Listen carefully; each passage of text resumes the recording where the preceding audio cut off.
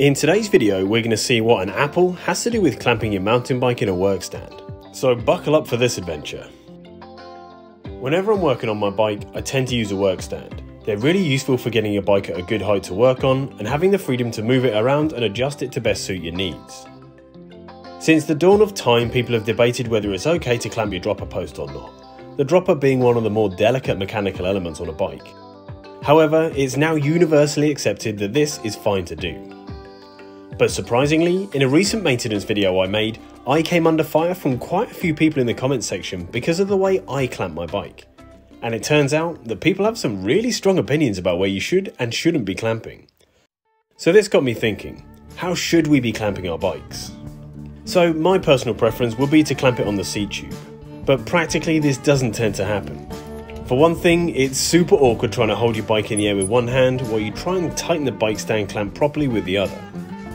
I also find that this gets in the way of the tyre, making it tough to actually work on your bike. So my preference is to clamp the top tube. It's simple, easy, and cuts out a lot of the faff. And it means that you don't have to do the clamp up quite as tight as you might have to do on the seat post or dropper. You can even put a rag in the clamp to stop it from scratching your frame. So this is where I came under fire. People actually said I shouldn't be clamping my bike on the top tube because these tubes aren't designed to withstand compression, and doing so could actually damage my bike. I mean, this sounds logical, and I'm well aware that tubes are thinner in the middle than they are on the ends, but I'm not 100% convinced. Now, chipping the paint on a bike, I can see how that could happen, especially if you've got any sort of grit or mud or anything under the clamp.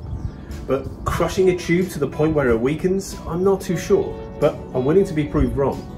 Now, where the comments didn't make sense to me was the part about weakening a tube, which may be legit.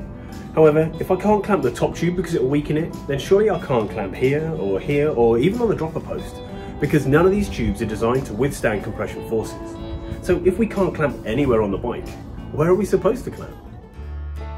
I understand that frames may not be designed with compression forces in mind, but clamping a bike in a stand is not like clamping a bike in a vise. My stand doesn't put a great deal of pressure on the tube, certainly not enough to crush or weaken the metal. It even has these little rubber bits on to prevent crushing or scratching the frame. To test this, I was going to try crushing my old bike frame in the stand, tightening it as much as I could, but I'm convinced that it would easily break the bike clamp before it would break my bike. So instead, I thought I'd scientifically test the crushing power of my bike stand using this. A slightly bruised apple. So let's see.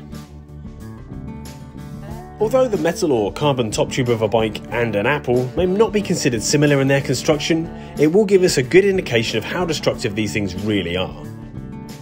So let's fully tighten this baby to the max.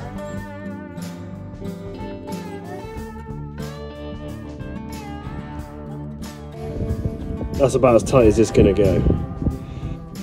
And now it's time to assess the damage. And I can tell you're really on the edge of your seats for this big reveal. So let's take a look. Well, there you have it. It turns out that my stand can't even squish an apple. So I think I'll probably be okay even clamping the top tube of my carbon bike in here. But I agree that you could definitely chip the paint if you're not careful. Although clamping the bike is going to be okay, are there any better ways to do it? To find out, I asked these YouTubers. Hey Ollie, Christian here at Electric Mountain Biker. So I use a bar which attaches to the handlebar and the saddle when I'm putting mine in the bike. So attaches that end, and keeps the weight nice and central. Using it a lot at the moment.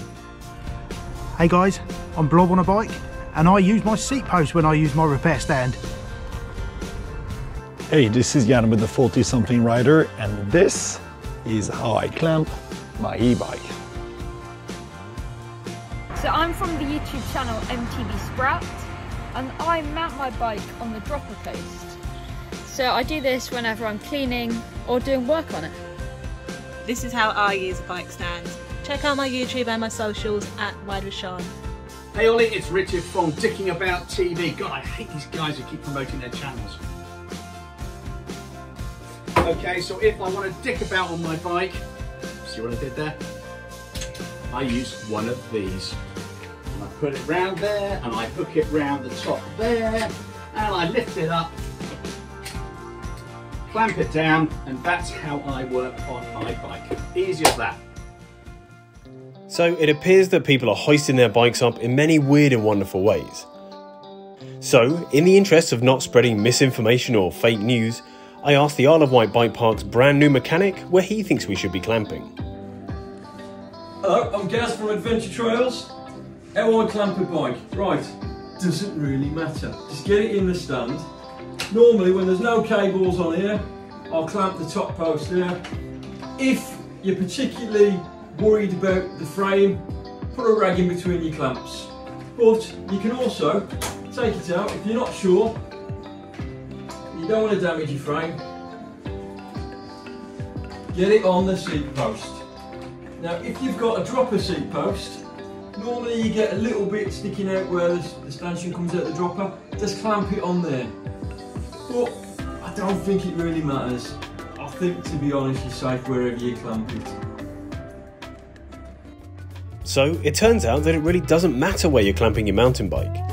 I guess you just need a bit of common sense and to be careful not to over tighten it, especially if you have a thinner carbon frame or some sort of ultra light time trial road bike thing.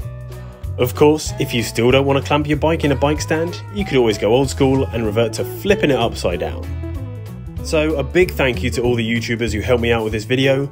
I've put links to all their channels down in the video description. While you're there, why not let me know the weird and wonderful ways you clamp your bike? I look forward to reading them all in the comments. Hit the like button, remember to subscribe, thanks for watching, and I'll see you next time.